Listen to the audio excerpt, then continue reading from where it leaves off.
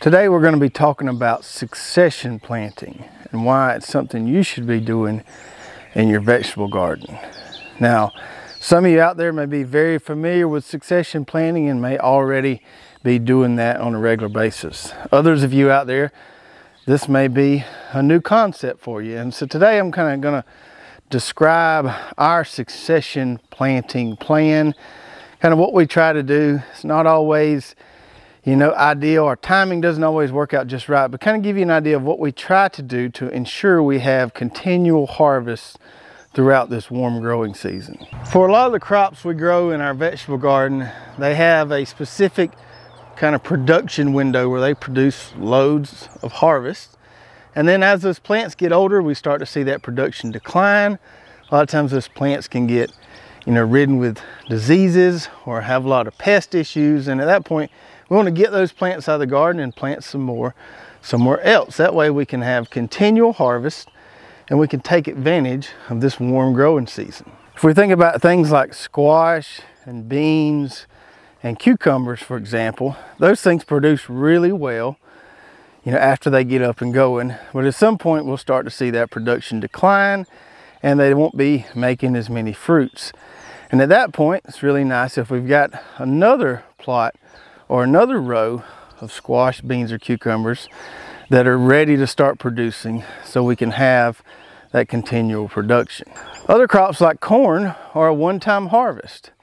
So we'll get that one harvest of corn, but if we want more corn throughout this warm season, we got to plant more. And so we showed you in a previous video where we did a succession planting of corn, and we might plant some more corn in the next month or so and just keep planting throughout this warm growing season so we have corn all the way through. This bean plot here is a really good example where you'll see several different stages of production. So the first ones we planted in here were these momentum bush beans here and these royal burgundy beans here. Now we've been getting lots of good harvest off these guys, but they're starting to decline in production a little bit now. And that's just what happens with beans. Now, these pole beans here are kind of in their prime window now. These things are producing loads and loads of beans and probably will continue to do so. But these guys here are, on the end of their production window. If we go over here, on this very end, we've got some of these golden wax beans. And these things are just now starting to produce. You can see they're loaded with flowers. Maybe you can see a little bean right there. So these things are coming along and we'll be picking these probably in the next week or so. And then we've got our half runner beans here, which I planted extremely thick, maybe too thick. And these guys haven't started flowering yet, but they'll be coming along behind those yellow beans over there. So we've got several different stages here to ensure we have beans all throughout the season in which we can grow them. Another example would be these cucumbers here, these stonewall cucumbers, which are, right in their prime production window right now. We're getting loads of cucumbers off these things. There's a few right there. I've been picking these every day and they just keep producing and keep producing. But at some point, probably in the next 3 or 4 weeks, we'll start to see a decline with these guys. And that's why we planted these right here, these Max Pack pickling cucumbers. So we planted these probably 3 weeks or so after we planted those slicers, and these things are starting to produce now big loads of cucumbers, and they'll be producing even when those slicers get done. So we will lengthen our window for which we have cucumbers available in the garden. And then we've got our squash here, which are producing really well right now, but I know at some point they're going to get eaten up by disease or maybe even squash bugs, and they're going to slow down. And if I want more squash, I got to plant more squash. So that's what we're going to be doing today. We're going to be succession planting some more squash. We're going to plant maybe 1 or 2 of the same varieties we have here that we really like, but we're also going to plant some new stuff just to have something different coming through in the garden. Before we do that succession planting, let's take a little deeper dive into what varieties we have growing here and talk about what we liked about them so far, and which ones we were really impressed with. Now, I just picked these rascals late yesterday evening, not even 12 hours ago. But I got a feeling we're gonna find some we missed, or some that have just grown since then. These things, you know, those fruits can blow up like crazy in a day or two. So we try to pick them every day. So we, you know, don't let the fruits get too big, and we're always gonna miss a couple. So picking them every day ensures we get them at their prime size. Let's start out right here. And this is a variety of zucchini called Spineless Supreme. And so the plants are spineless here. Those are nice and smooth stems there. So they're not gonna sting you up like some other varieties will. The other nice thing about this zucchini here is it has this really open growing habit, and I really like that. You don't have to fight through a bunch of leaves to harvest it. The fruit's right there. You can see it. The flowers open up really nice so the bees can get in there and do the pollination. And I've just really been happy with this Spineless Supreme zucchini variety. You know, production's been good, but that spineless stem there, making it easy to harvest, and also this really open growing habit has just been super nice. Now, another variety that's been a home run producer for us for a couple years now is this Gold Prize Straight Neck. And let's dig in here. We can see those puppies are loaded down in there. Those aren't quite big enough to harvest. Maybe by this afternoon they'll be big enough to grab. So this is a straight neck variety, and just a really good producer. We grew it last year.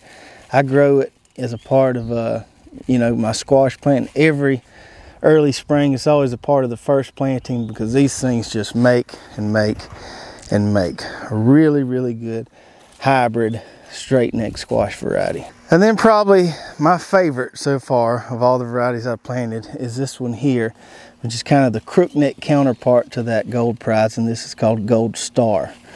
So some of these are a little crook more than others, but it's a nice smooth crook neck squash. And I have to say, this has been the most productive variety in this plot here. Not by a long shot. I mean, it just barely edges that Gold Prize straight neck, but this Gold Star is definitely a keeper. And I'm going to be planting me some more of these guys. I really like them, and man, they taste great. And lastly here, we've got our Sunburst Patty Pan. We dig in here, we can see a few of those. We're getting pretty close to being ready to harvest. And these were the first producers.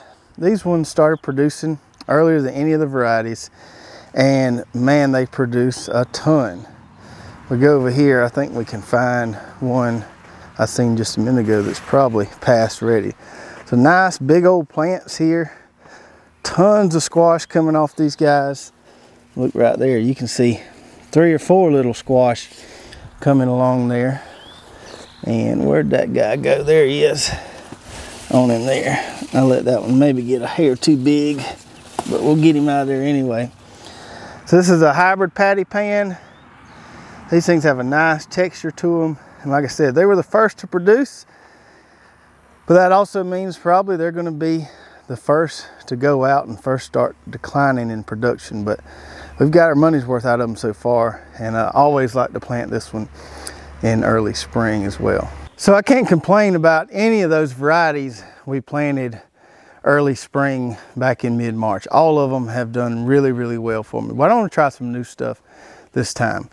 And ideally, I would already have some more squash coming along. Ideally, I would plant another round of squash probably 40 days or so after I planted that first round. But, you know, things aren't always perfect. I had to wait for a spot to open up in the garden. You know, we like to practice good crop rotation around here.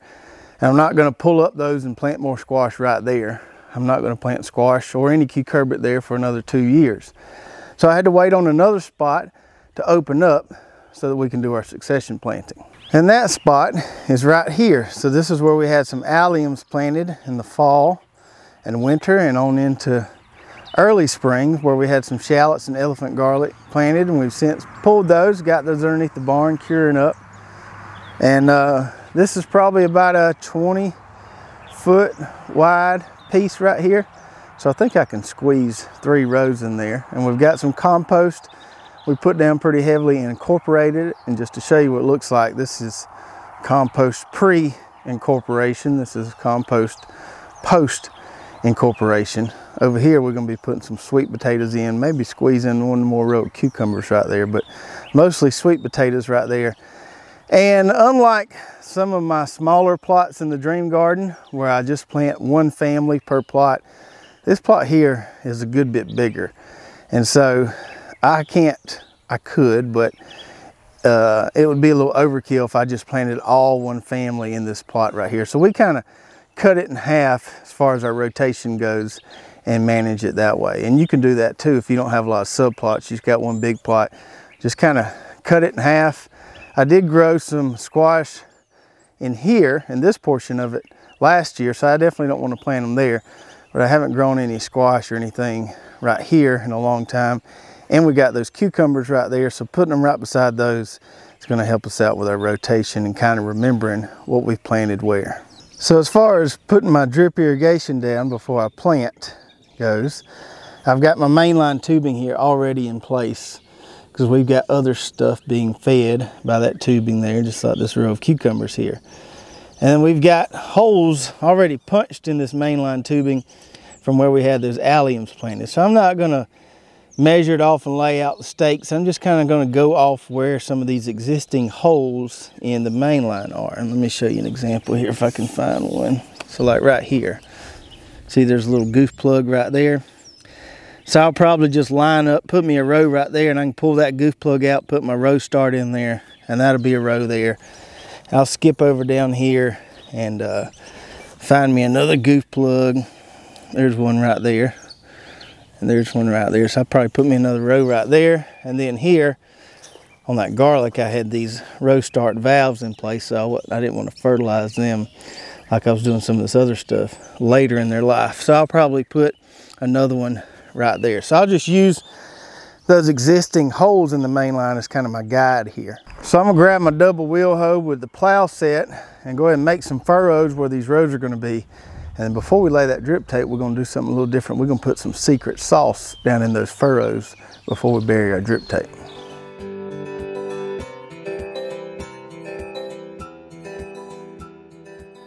And now for the secret sauce. So this is something I did a little bit back in the fall. I just kind of forgot about it, but it worked well.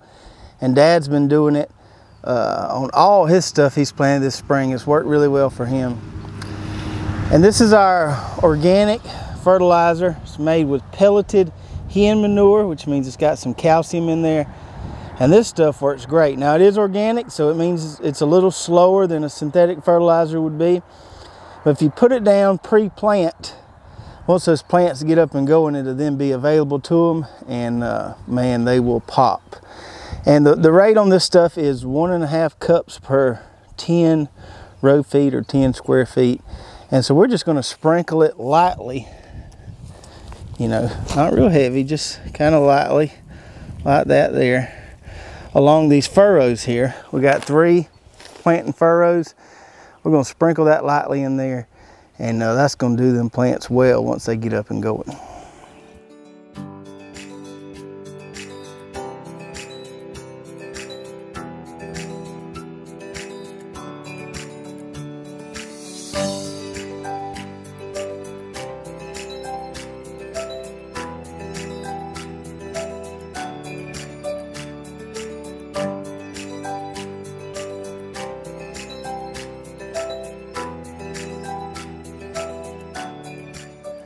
All right, all right, all right. We got our drip in, got it installed, turned on, it's running there. We're just waiting for them little water spots to pop up every foot along that tape there to show us where to put our seeds.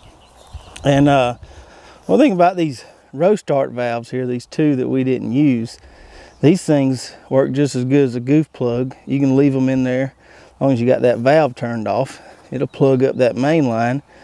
You can just leave them there until you get ready to use them again, put a row there, or you can take them out and put a goof plug in them if you need to use those row starts elsewhere. So while we're waiting on them water spots to develop, let's take a look at what we're going to be planting today. I got a whole bag of goodies right here. Let's start off on the first row. First row, we're gonna fill it with these round zucchinis. And if you've never grown these things are a treat to grow. They're really fun to grow. The kids like to grow them. Really good to eat. You can slice them up, make zucchini bread out of them. I like to cut them in half, just throw them on the grill. Just, you know, cook a half at the time. Real good to eat. So we've had this 8-ball variety for a little while. Had it last year, and we just added these 2 new ones here. The 1-ball, which is yellow, and then the Q-ball, which is kind of a light green. So I'm gonna plant 1/3 of the row these, the other third these, the other third these, and I'll have a nice little mixture there to enjoy. And those also look nice in my little weekly vegetable bags as well. So we're gonna do 1 row with these 3. And then the next row, I told y'all how much I like that gold star in the other plot, so I'm gonna plant half a row of those on the second row. And then the other half, this is another new one we just brought on called Slick Pick. And this is a kind of skinnier straight neck. It's supposed to be a really early and prolific producer, so I'm excited about trying this one. So we're gonna do on the second row, half these and half of the Slick Pick. And then on my third row, I'm gonna go all in on these zucchini right here. I grew that Spineless Supreme. I told you what I liked about it. A lot of good things about it. This one here has really good disease resistance as well.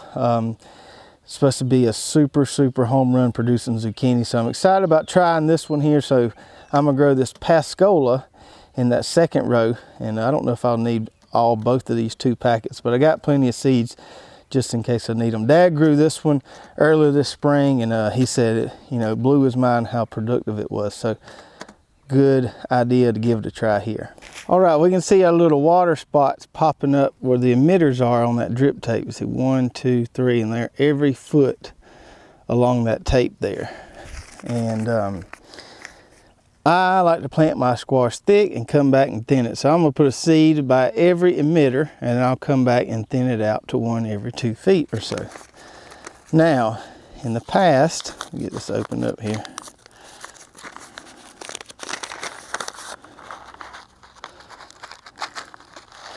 What I have done, and I have been prone to plant them too deep this way, is I have poked the seed right down where that water spot was. And sometimes they just end up getting too deep that way. I don't know if it's because it just kind of sinks in a little bit with all the water right there. So what I've been doing lately is planting them right beside that water spot instead of right on top of it. So I'll put my seed right there, and I'm just lightly covered. And I'll come back and do this all with a rake, but I just want to show you how we do it here. So I'm gonna put it right beside that water spot and lightly cover it up there. That way we don't plant it too deep, and we'll let this water run for a little while, and it'll get plenty of moisture to that seed right there, and it should germinate pretty fast.